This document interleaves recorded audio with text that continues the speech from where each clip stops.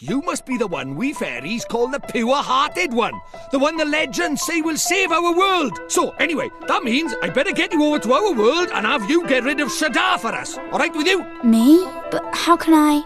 Don't fret, man. It's a big responsibility, I know, but you'll be alright, especially with me to help you. Oh, pure-hearted one, will you please come and save our world?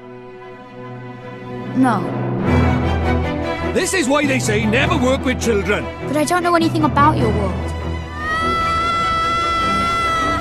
Look at this place. It's amazing. So this is your world.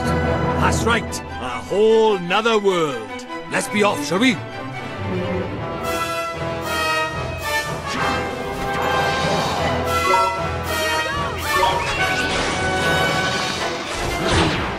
The boy who will save the world.